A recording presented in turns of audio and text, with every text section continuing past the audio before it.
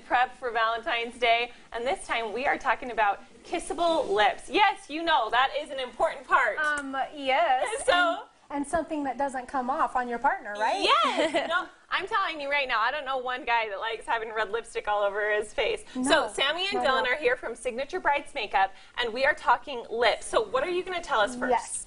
So we are going to show you the colors that we put on me. Okay. And also I'm going to put a color on her. And then we're going to talk about the wide variety of colors you have and so many lipstick options versus a stain. Okay, and what so it will do for you. what did you put on your lips? So we put one of the Kylie lip cut colors on her.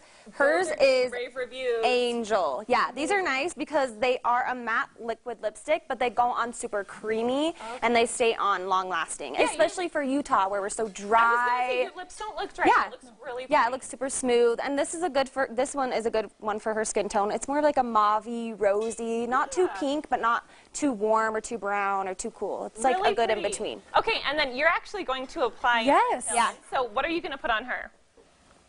Red. We're going for it. Don't be scared of red. Don't be scared of red. Okay. No, don't be scared of red. So how do you do a nice red without making it look like too much?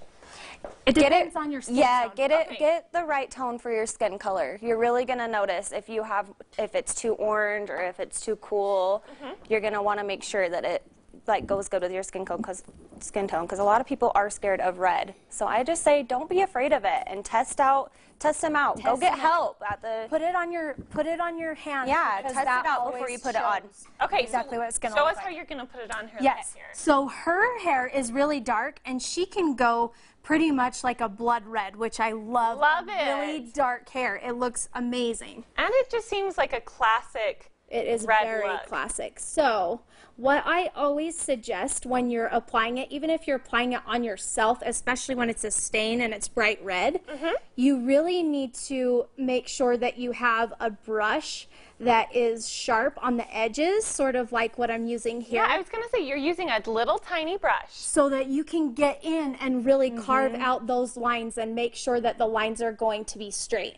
Now this is a stain like we talked about, and it's not going to come off on your partner or leak around the edges either. Love that. So it's actually going to stay on. Yes, it's going to stay on for all of your night's festivities, whatever that may include. And how many layers of this do you need to apply? It depends on how dark. Okay. And usually we like to apply 2 just so that we know that it's set really well. But if you like more of just a lighter red or whatever, you can just apply 1.